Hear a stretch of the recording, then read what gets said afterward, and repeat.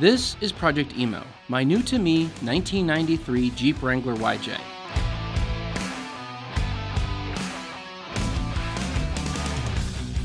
Yes, I now own a third Jeep and a second YJ. Why do I need 3 Jeeps, you ask? Well, to understand that, I need to take you back to the start. The start of the pandemic, that is. That's when I bought my first Jeep, a 1992 YJ that I named Sue, and over a year and a half had it converted into a replica of the original Jurassic Park movie Jeeps. I've taken Sue all over the East Coast, to shows, to Jeep events, and even overlanding adventures. That brought me to my second Jeep, my 2018 JKU Rubicon known as the Southlander. That build is specifically for overlanding. It's also my daily driver. It's still a work in progress, but it has taken me on some epic adventures so far.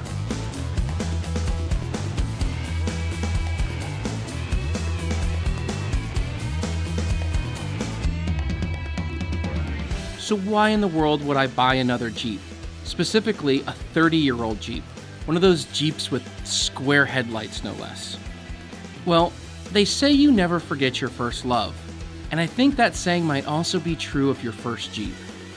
Don't get me wrong, I love my JKU, it rides great, it's super capable, it has air conditioning, but there's just something special, something different, something uniquely tactile about driving a classic vehicle, something that you can't really put into words.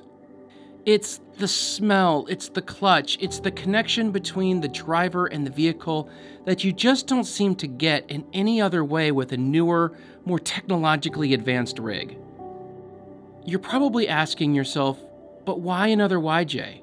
Why would you go specifically get another one of those square headlight Jeeps? It's true, the YJ isn't exactly the most popular of the Jeeps. Even in the Jeep community, they're sort of the black sheep, or in this case, the black Jeep of the family. When Jeep released the YJ in 1986, it was an attempt to change the image of Jeeps. The more classic CJs, the civilian Jeeps that trace their heritage back to World War II Willys, had a stigma of rolling over and being unsafe by many of the automotive elite. So Jeep set out to build a safer, more family-friendly Jeep. Even the square headlights were an initial design element, signifying stability over the older, rounder headlights. It was because of some of these changes, most notably the headlights, that many began referring to the YJ as the yuppie Jeep. But despite its quirks, over the last 30 years, the YJ has developed a loyal fan base, including myself, and it's established itself as one of the most recognizable vehicles in Hollywood. From being the Jurassic Park Jeep, to MacGyver's Jeep, to the Flying Jeep in Back to the Future, and even newer shows like The Walking Dead and The 100, the YJ has been an icon in movies and TV shows since the early 90s. And yet, ironically, there's still so many people that think of it as the worst Jeep ever. But over time, the things that made the YJ weird or bad or yuppie also made it unique. So 30 years later, we have a unique vehicle that is also the first model of the now iconic Wrangler brand. As cars became more and more advanced, these older vehicles that don't require the same kind of computers and gadgetry have become sought after.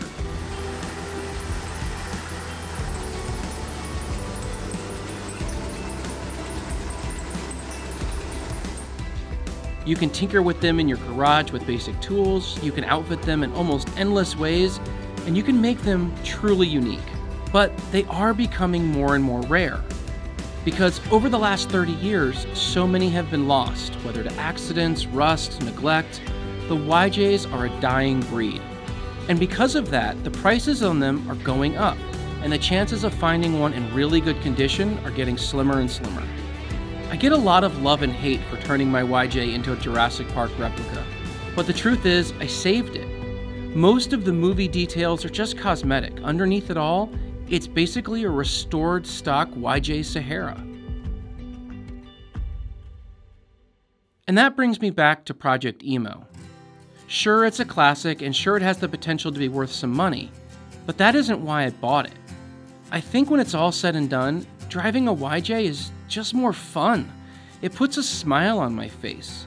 There's just something I love about these Jeeps that can't be expressed, only felt.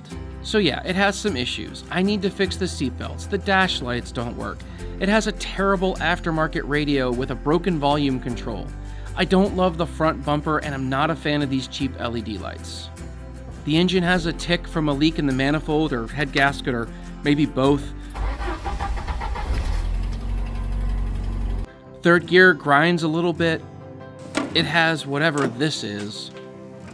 But fixing those things, that's restoration, that's resurrection. There's purpose there. While I'm not 100% sure what I'm going to be doing with this Jeep, you can be sure that it's going to be better than when I found it. That's why I named it Project Emo. Not because it's black like my first girlfriend's heart, but because it's a labor of love. Because of all the conversations, heartbreaks, confessions, and tears an old Jeep Dash like this must have heard. And like the emo songs I came of age to in the 90s, it has a fixed place in my heart.